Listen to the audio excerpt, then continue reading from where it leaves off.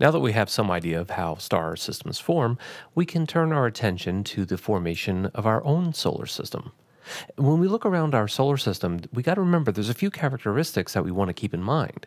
For starters, everything orbits the sun in the same direction. That is, if we were looking at the solar system from, let's just say, overhead, everything would appear to be orbiting the sun in a counterclockwise rotation. But there are some exceptions to this rule, and that is comets. Sometimes the occasional comet will seem to come in a clockwise direction, as seen from overhead. Otherwise, yeah, everything's orbiting in the same direction. Another thing to think about is that if you look at the planets as they're arranged from the Sun out to, say, the orbit of Neptune, it turns out that these planets all seem to orbit the Sun in roughly the same plane. That is, essentially, what we now think of as the ecliptic. But beyond Neptune, you see there's an abundance of highly inclined objects. These are the dwarf planets, the Kuiper Belt objects, and so forth. They seem to be a bit tilted above and below the plane of the ecliptic. So if we're going to put together a model of how the solar system formed, it's important that whatever we consider has to reproduce what we currently see today. And astronomers have a pretty good hypothesis as to how our system formed. We believe that our solar system formed within a cloud like you see here. There was once upon a time a rotating disk, and as this disk was coalescing around the proto-sun, which is depicted at the center, there became little instabilities within the disk. The disk fragmented, and clumps formed within the disk, giving rise to the ultimate formation of today's planets. And these protoplanetary disks are fairly common. Sometimes we see them edge on, or sometimes we see them nearly face on. But when seen at microwave wavelengths, as we have here on the right-hand side of our screen, you can make out the distinctive rings and spoke-like features of this disk. So this is significant because it means that there are protoplanets inside this protoplanetary disk that are beginning to sweep out the concentrations of gas and dust within their orbits.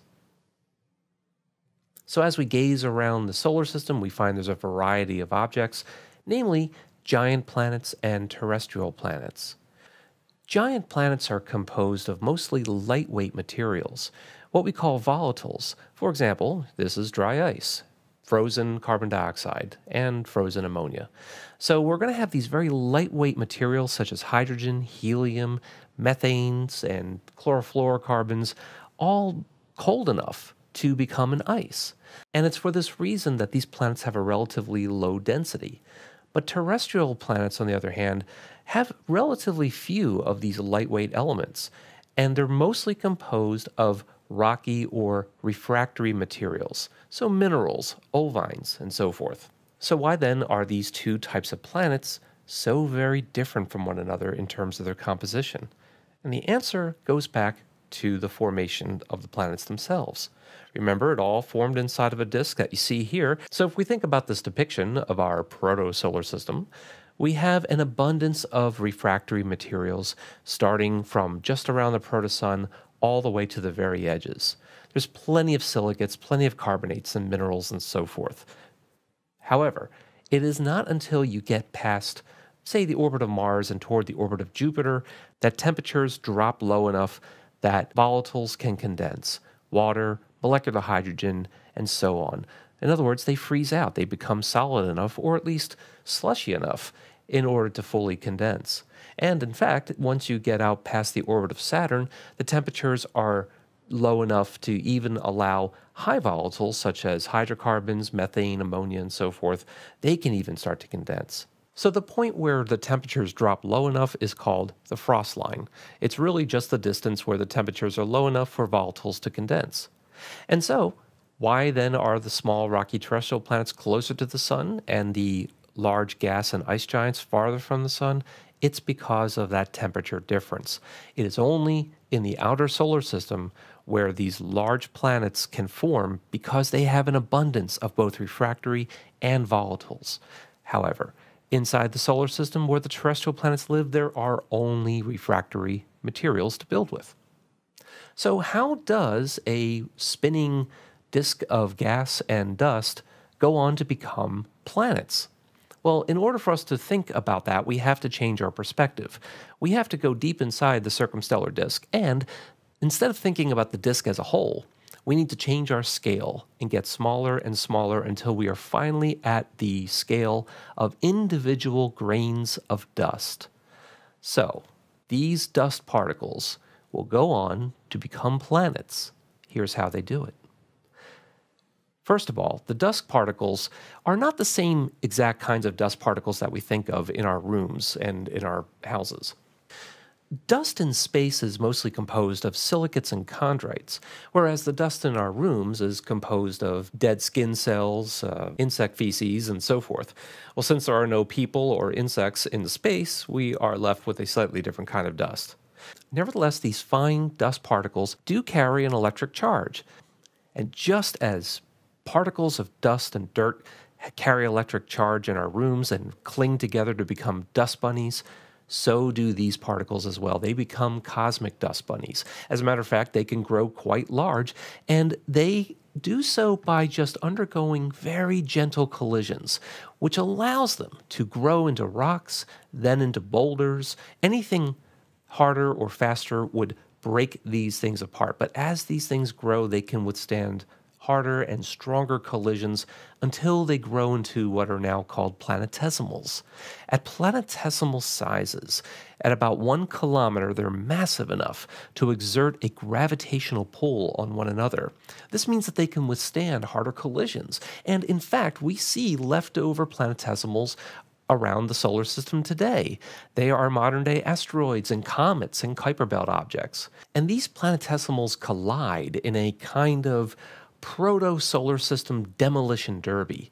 Most of these are destroyed and are later accreted onto other planetesimals. And the most massive of these planetesimals survive and are now protoplanets. They begin to clear out their orbits. You can even do a simple computer simulation like we have here, and you can easily see how as objects collide into one another, there are fewer and fewer of these objects remaining. And so when we look in systems like TW Hydrae, we can actually see those rings. We can actually see those lanes being carved out by protoplanets within the disk. So returning our attention to the gas giants, remember, they too are forming out of little disks within the disk. Remember, they're going to form well beyond the frost line, where there is a high abundance of both refractory elements and volatiles, so they have everything. They gain mass by just colliding with additional planetesimals, and because they have more mass, because they're now proper protoplanets in their own right, they're able to accrete these volatiles. Remember, they're farther from the protostar, so there's less heat, there's less stellar wind, and there's a greater abundance of these volatiles to begin with. So an accretion disk forms around the protoplanet. It's like a disk within a disk, and even moons can evolve from inside the protoplanet's own accretion disk. And this allows these massive outer solar system protoplanets to grow what are called their primary atmospheres.